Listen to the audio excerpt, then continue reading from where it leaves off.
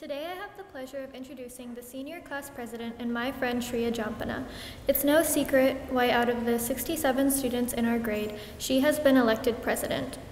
She's one of those universally loved people. She's always there for everyone, and anytime you need something in the halls, she would be more than happy to help, even if you've never spoken to her. And I know you all are super excited to hear what she has to say, so without further ado, I would like to hand it off to the wonderful Sriya Jampana.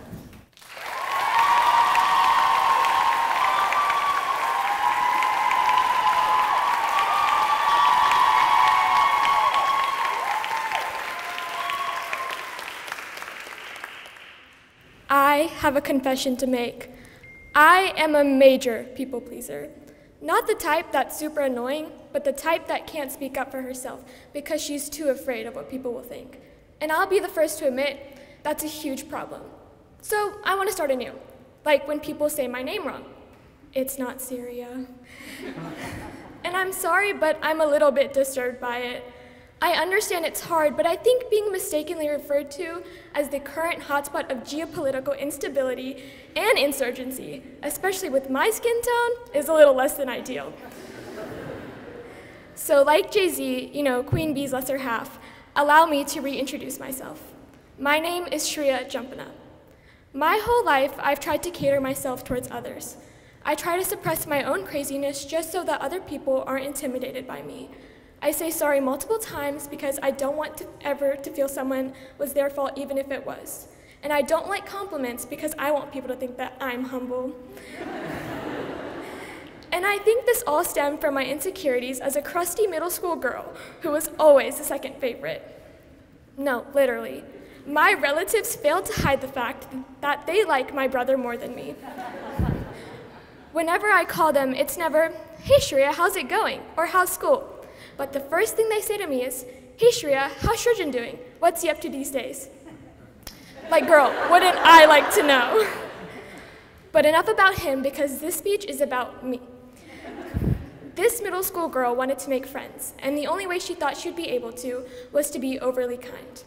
Now, for some of you who don't know me, you may not understand the severity of my people-pleasing.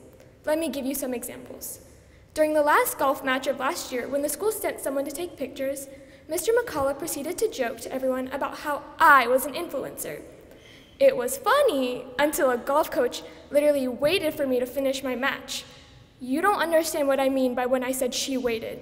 I was in the last group, and all her players finished about 20 minutes before me, and they all left. She sat in her golf cart at the end of the hole for a whole 20 minutes by herself just to come up to me, give me her Instagram handle, and tell me to give her a shout out on my TikTok so that she could get some clout. And I told her I would, even though I had a mere 100 followers. Even after all that hard work, I didn't give the poor girl a shout out. Or when in freshman year biology, we were talking about diseases.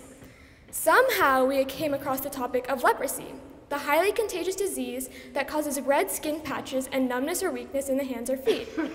Well, someone decided to look it up. They read aloud that it was commonly found in Brazil, Indonesia, Hawaii, and India.